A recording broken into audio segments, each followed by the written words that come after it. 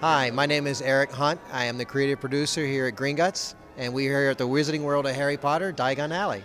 Let's start by talking about how technology has opened up your creativity when it comes to building an attraction like this. Sure, the great thing now about technology with having 4K ultra high definition availability with our projection systems, we are able now to create more of a seamless environment by taking physical sets and just transitioning those physical sets to digital cinema with these huge screens that we build nowadays.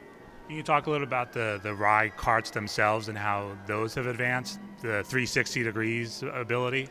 Sure, the great thing about the ride systems and the vehicles that we have nowadays at our disposal are just that, 360 degrees of freedom, and with that sort of freedom we are able to transfer our guests into a full, even more full environment by having more digital screens about us, so wherever we turn there's either a screen or a physical environment that we can interact with. Can you talk a little bit about the actual story and how it ties into the film franchise? Sure. The nice thing about our story that we're telling our guests is that certainly, as you can see here in the Gringotts Bank, it really picks up from the last film of where we're here, and you have Ron, Harry, and Hermione.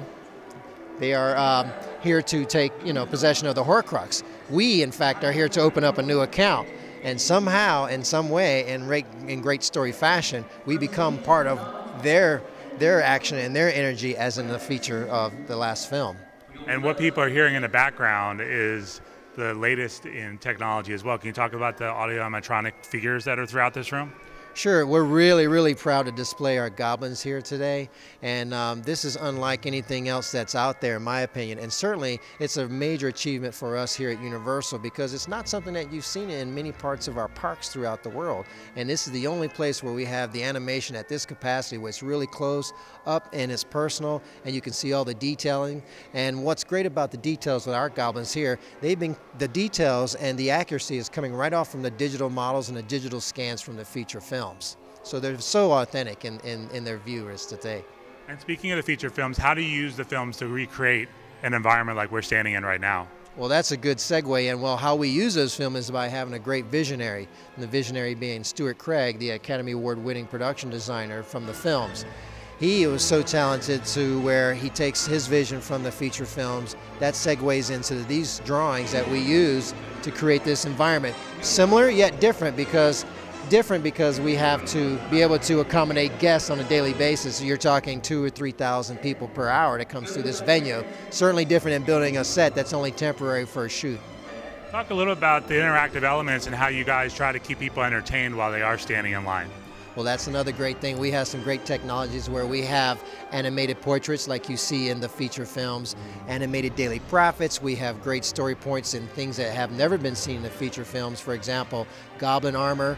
And unlike the films, here in the banking hall, you not only just enjoy the hall, there are offices and corridors where the goblins live and work and do their thing. And you also get a little tidbit of some of the actual vault corridor on the upper level of Gringotts, even before going down below. Can you talk about, once you go down below, a little bit about the actors and bringing this new story, this new angle to the story to life, and how you guys filmed that? I can tell you that the great thing that we've done is put together some nice digital, ultra high, high definition media with our beloved characters as we see in the film. Being able to put them together with our physical set works and such, and the story is seamless, if you will, and we're really excited to be able to present that to our guests. And when it comes to these attractions, you guys have actually gone back and worked with the original actors in some cases, like in this sequence. What's it like seeing them back in these roles again? Well, for us, obviously, it's always great to see our characters come back and recreate those roles that they had from the films, but even more so, they're even excited to work with each other because since the end of the feature films, it's kind of like a reunion for them. So they're certainly excited to be a part of that as well. Last thing I want to ask you is, we've seen a lot of Harry Potter licensed products out there. One of them has been the video games that EA put out for years and years. Did you guys ever look at the video games from the Harry Potter franchise in building something like this? Well, I've looked at them and see how accurate they were in the references that were provided to them and how the references are provided to us. And certainly there is a difference because, you know, we have to be more true to the films because guests are here on a daily basis looking at everything in its living state, whereas things in 3D, you know, are so digital and so interpreted. So we try not to refer to that so much.